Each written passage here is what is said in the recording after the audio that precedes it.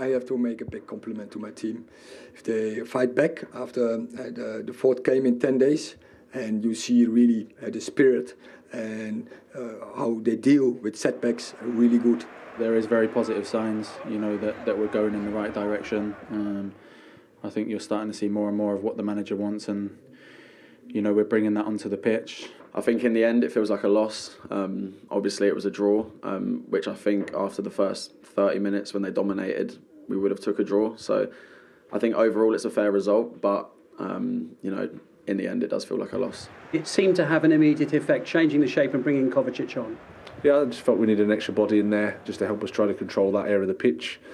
You know, it wasn't from a lack of trying at all in the first period of the game. It was just, yeah, we needed to adjust there. Manchester United played well as well. So I think it probably helped us. And then the boys, like I said, gave everything throughout the game. And when you score as late as you do, there's a feeling that you've dropped points. But in the end, probably over the course of the game, a point's about right. Honours even, thrilling finale, and quite the tactical battle, Danny. It was indeed. Two intelligent managers going head-to-head, making adjustments. United started brilliantly well. They're playing good stuff at the moment. They played the three in midfield against Chelsea's two. You can see the two in there. And then you've got Fernandes, Eriksen and Casemiro. And they just kept outnumbering them. They're intelligent players. They kept finding the spare one and getting out onto the Chelsea back five. And they should have been ahead earlier in the game, Manchester United, with the chances there. Again, Fernandes picking up the ball in that hole. Jorginho and Loftus-Cheek didn't know what to do. Sancho there, just risk it. Put it across with your left foot. You've got Rashford in on the back post. Doesn't quite happen for them. And again here, you can see the close proximity of the United three. There's the Chelsea two, and they just couldn't cope with them. But what do good managers do? They react and they admit they've made a mistake.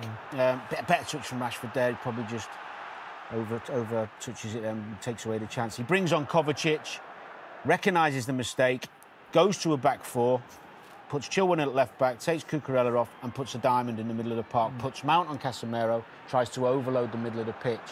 And straight away, Chelsea got a foothold in the game. They managed to get higher up the pitch and dominate possession. It was a really, really clever way of quickly getting them back in the game. And the only question maybe is why he didn't. Yeah. And again, winning the ball back higher up.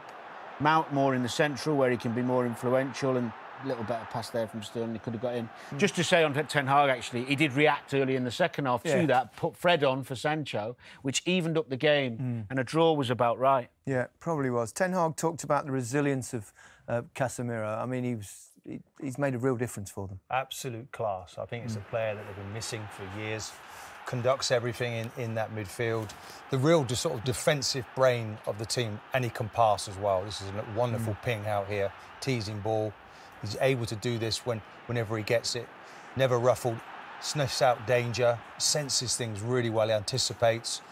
And if you give it to him in a tricky situation, that he can find a pass. Look, just this one here just whips that one out to the wing. He really is important. But look at his anticipation here. Look, gambles, sneaks and wins it, and then he sets them on the way. And this really should have been a goal there. Rashford's touch let him down just a little bit. I just love the way that he gets in front and been perfect. Obviously, I've had lots of defend over the years, midfield players, but no, you see people doing that in front of you. It's brilliant because his positioning is first class. It's always really in the right place. It's really good for his team, and really then when they need him most as well, he comes to the fore. Takes responsibility. That is a wonderful header there. His first goal for United. Look what it means to him. Yeah. He's not known for his heading. He's scoring goals. He brought a bit of Real Madrid to the side there, didn't it? That last-ditch goal. He's a class act, and he knows exactly what he's good at and what his strengths are. And as Martin said, the reassurance he gives others around him is so evident when you watch United play now. Yeah, it was a good game, a really interesting game of football, wasn't it? Martin, Danny, thank you very much. We're nearly out of time, but before we go, let's have a look at the Premier League table. Manchester City moved to within 1 point of leaders Arsenal, who face Southampton on Sunday. Liverpool have already surpassed the number of league defeats they suffered in the whole of last season and remain 11 points adrift of top spot. Nottingham Forest's first win since the 14th of August lifts them off the foot of the table. Everton's return to form helps them rise up to 11th. And what he got was a draw, and these two have now made 26 of those in Premier League history, the most drawn fixture we've seen in the Premier League era. Was that about right today for you, yeah? I think so, yeah. Well, United was the better team the first half. We said that already. You know, they created a couple of opportunities, what we've seen as well. After that, I think after 30, 35 minutes, when they made the sub, Chelsea, they got a little bit more back into the game, you know, created, well, not a lot of chances, but made it more difficult for United to play out. Second half, it was, as we say, like more of an open game, you know, going back and forwards without creating opportunities, hard-working teams. And then Chelsea goes ahead, you know, because of this penalty, but Chelsea wasn't the better team, of course. And then United comes back in and equalises, which is, I think, fair enough. They didn't deserve to lose, United. And if you look at opportunities, yeah, then you can say United was well, deserved more out of it. But overall, if you're looking at that game, then I'm thinking 1-1 is fair enough. Having said that, from a Chelsea point of view, when you're 1-up with 6 minutes to go, disappointment they couldn't close that out? Yeah, I would say I think so also, because probably they were thinking the game was over. And but you know, when you play teams like United, there's never you know, it's never finished until the end. And as I said before, fair enough to say that they deserve to get the point. From a United point of view, when you're 1 down away from home at one of the big 6, is that a positive that you take something out of the game late on?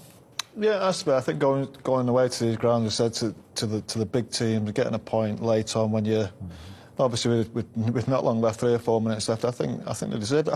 I think over the old guy, I think they deserve to win the game. Really, if you look at the chances, the dominance in the first half, you know, really not taking chances was a problem. And I never felt worried by Chelsea. You know, you think of the attacking quality that they got with Mount, Aubameyang, Sterling. I never felt they were really in the game. I can't really remember them creating a chance between themselves or missing a chance. I thought it was a pretty dominant display overall by United. But that's what I can say about Chelsea right now. I think Graham, when he came, I think he's made the team better defensively. We are conceding less, and we are solid. We can see that. But going forward, I would think there's still a lot of work to do. The team sometimes is not as fluid and flawless as it was before. The way they obviously got the goal was through the penalty. If you were his manager, what would you say to Scott McTominay after this, Jaap?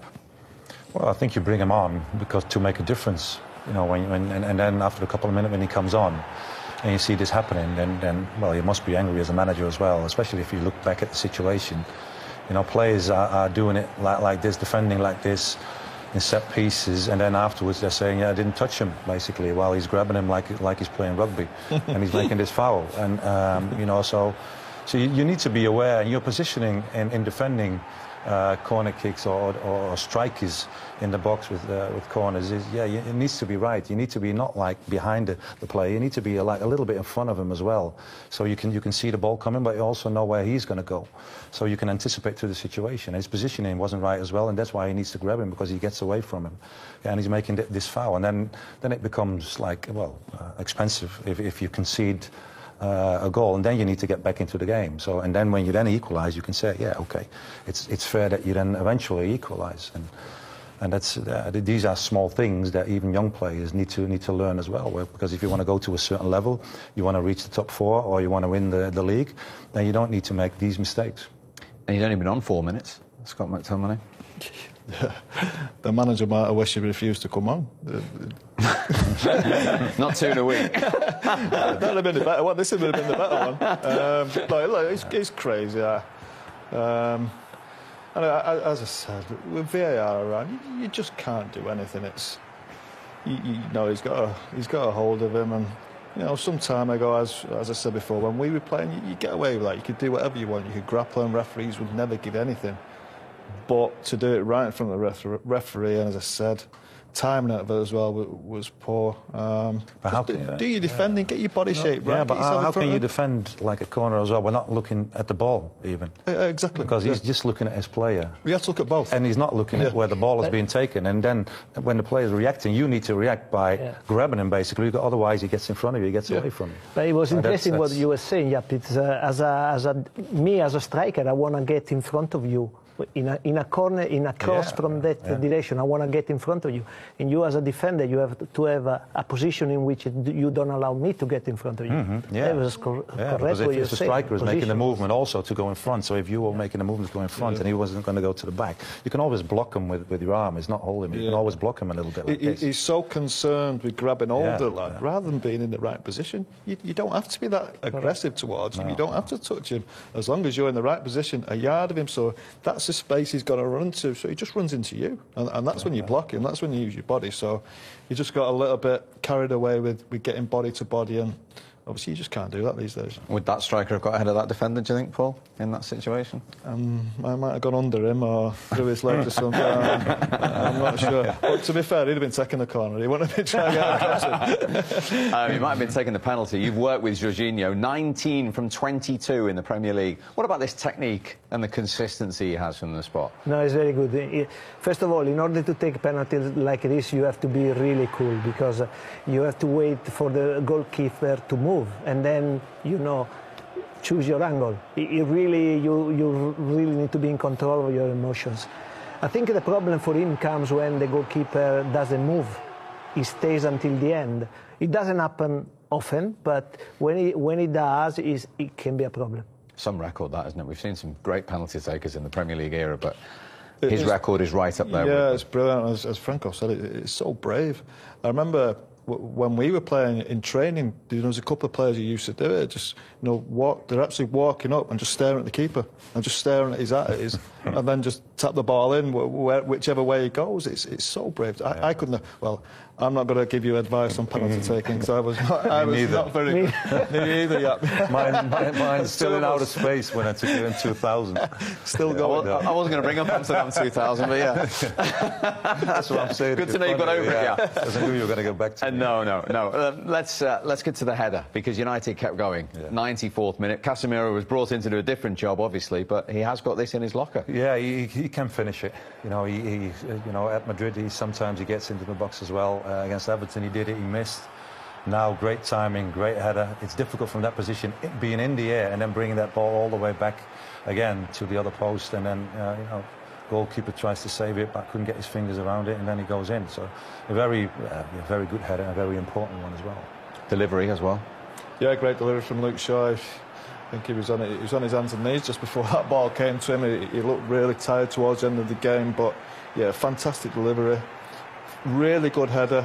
Just the more I watch this, I do question the goalkeeper a little bit. No, it's not right in the corner.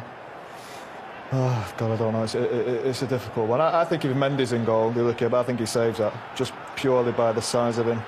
I'm not sure what Franco thinks about that. We're going to find out, because I'm going to ask him. No, to be honest, he's made nearly a miracle, because it wasn't easy to get that. The header was fantastic on the opposite side. He was moving to the near post, and then he had to change direction. And you were saying before that normally on that post you go with his arm, but if you go with his arm, you cannot push as much as if you try to reach with the opposite arm. That's the reason why the goalkeepers do that. And I think, he's done enough to touch it.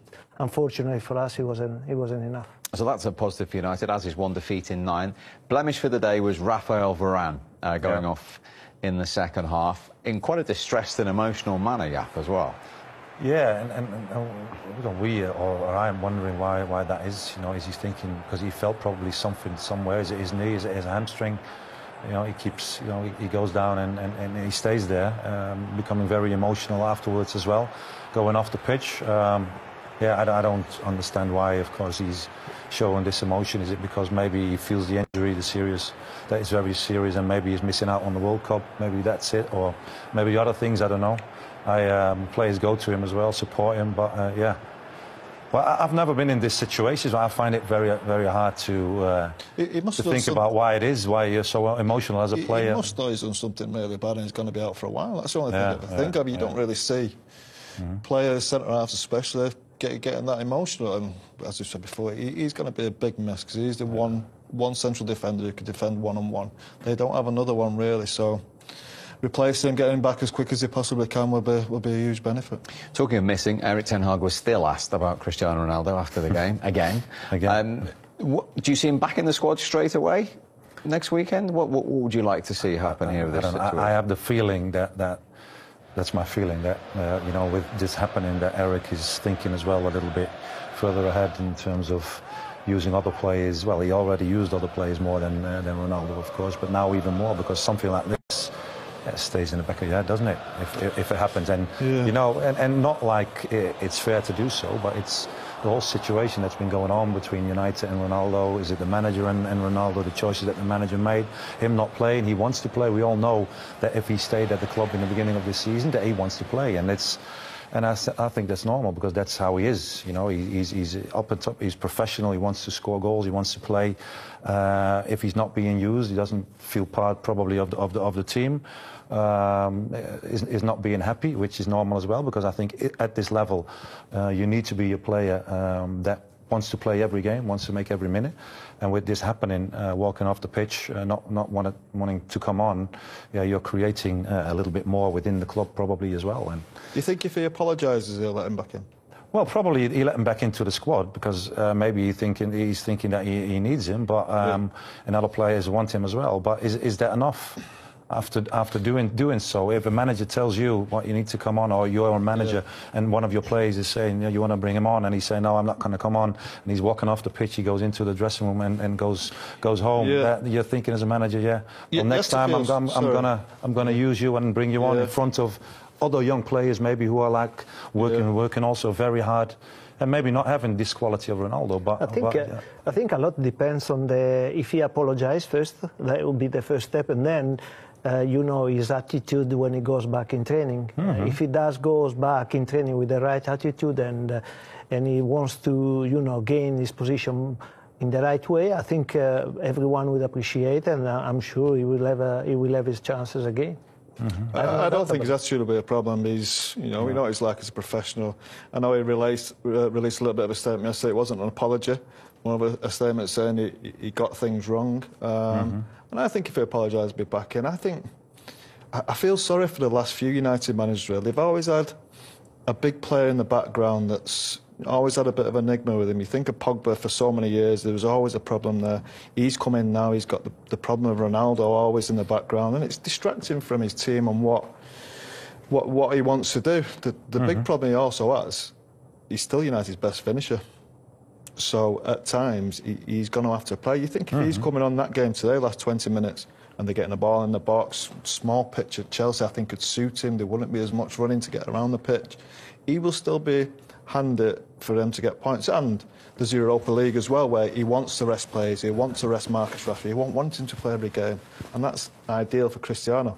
I don't know whether Cristiano settles for that role.